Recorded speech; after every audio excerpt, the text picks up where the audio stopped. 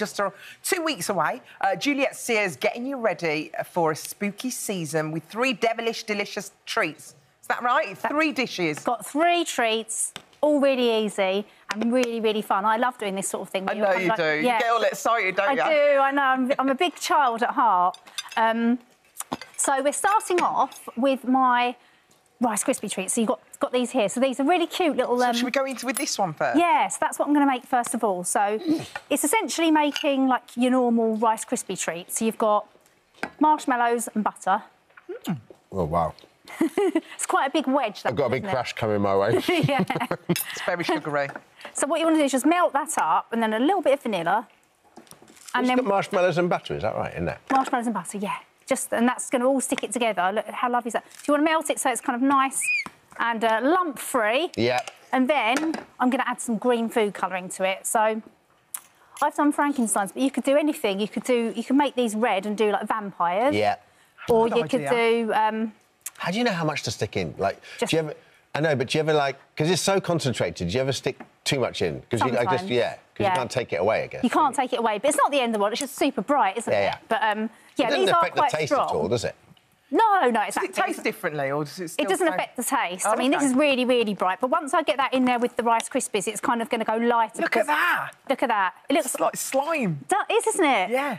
But, yeah, you could do any colours and make monsters or all sorts of things. But I've gone for the Frankenstein today. Where'd you get these little cutie eyes from? They're really easy to buy. Buy them in the supermarkets now.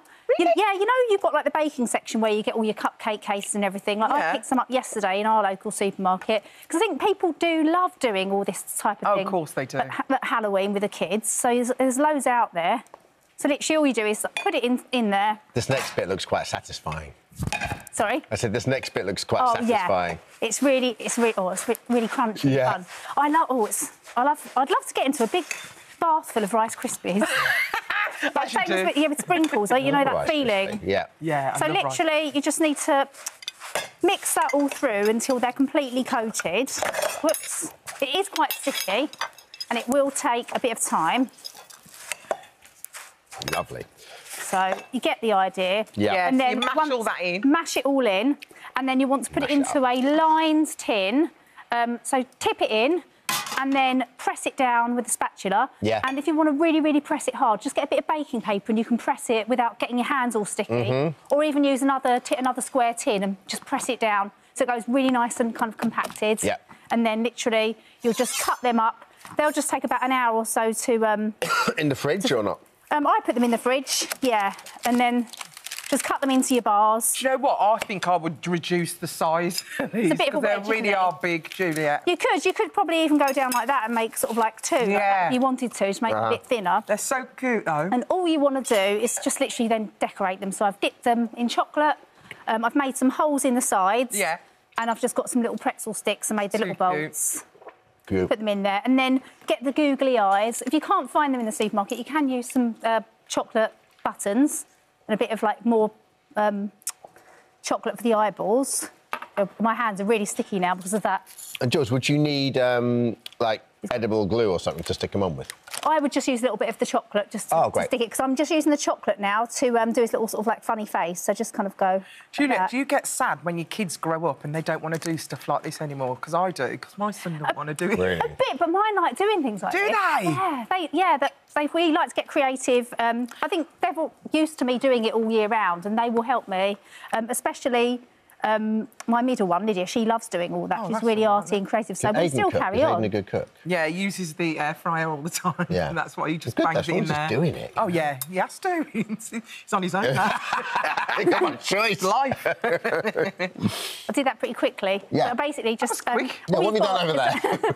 Bit of melted chocolate, some pretzel sticks, and then just put them into the melted chocolate, let them set in the fridge, and then literally all you do... And then it just picks up I like that. I like the sweet and salty flavour of this. It's I nice. do, because I like the So sweet clever, too. isn't it? Yeah, and it's really fun. They're quite good structures, and then literally you can just add some Halloween sprinkles to those.